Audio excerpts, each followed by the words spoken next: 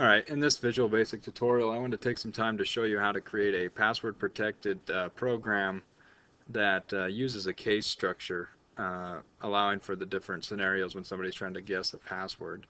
Now, this program is going to allow the person to type in the password 3 times. After 3 times, the program will automatically close to protect itself. We're going to just use a simple startup here. We just did a standard EXE program inside of, this is Visual Basic 6, but it's all the same pretty much. We're going to write all of our code on the form load of Form 1. So I have Form 1 here. I'm going to just double click and open up the form load of Form 1.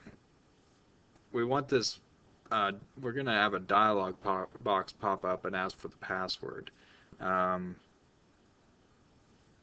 So we want that dialog box to show up every time after each attempt up to 3 times, and then obviously the program closes after that. So what we're going to do is actually use a do statement so that it'll loop, a do loop statement, so that the program loops after each attempt. We want to keep track of the attempts, so let's call a variable. We'll call it attempt. This will keep track of how many times the user has tried to log in. So each time they run the do, it's going to add 1, and then later we'll make sure that they don't try more than 3 times. We need to use an input box to allow them to type in the password. So we'll use the word password as the variable where they're typing in.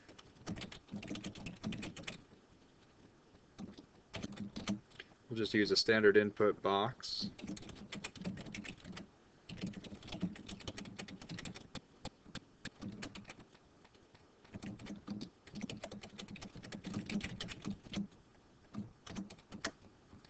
And that'll allow the user to type in their password. Now, what we want to do is use a case structure rather than a bunch of if-then statements to compare the password that they type in to the correct password. So what we can do is set up a simple 3-case structure. First, we're going to uppercase whatever they type in automatically using the uCase function.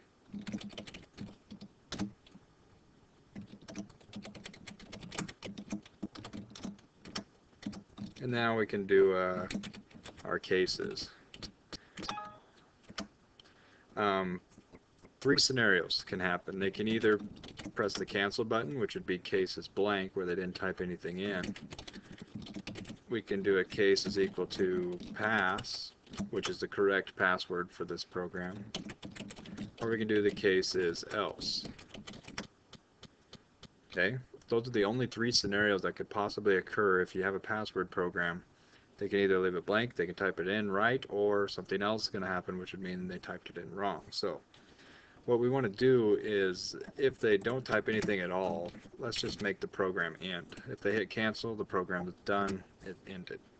If they do type in the correct password, let's make another box show up, just a quick message box that says password's correct.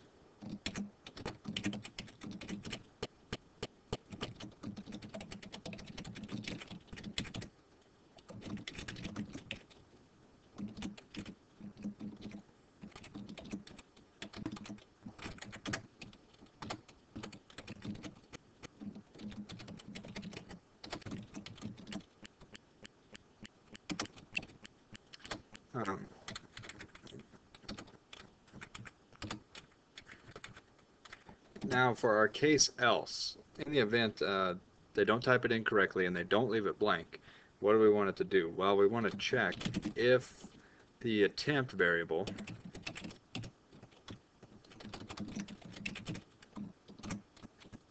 is less than 3, then if it's less than 3, that means they haven't tried it 3 times. Let's just say password incorrect, please try again.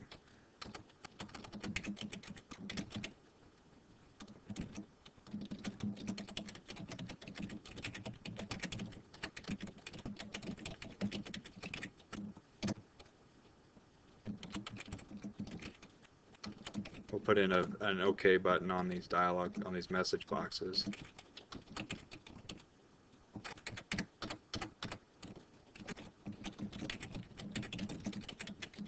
And the title.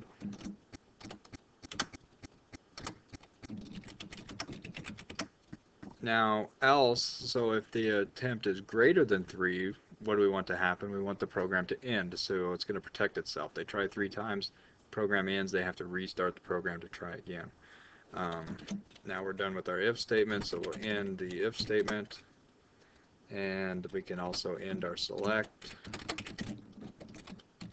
our case structure, and then of course I've already put in the loop. And that's basically how you create a case structure to password protect something, another program or whatever. Now, if they get the password correct, you would probably then load the program. This just says password, okay, nice job. You could also have it then load the program, which could be displayed on, say, form 2.show. And we'll make sure that form 1 is hidden. And that should take care of that. So what we can do now is actually run this. When you run it immediately, it pops up and says enter your password. If we type in nothing and hit cancel, it ends the program. If we run it, we type in pass, it's going to automatically capitalize it for us, so it's not case sensitive where we use the uCase function. I say okay, and it says password correct, nice job. It takes care of that. Now it's trying to open form 2, which I haven't created yet. And then finally, the other scenario is if we type in the wrong password, it should say password incorrect, try again. So it canceled ended. That is how you create a password protected program using a case structure, very simple short code in Visual Basic 6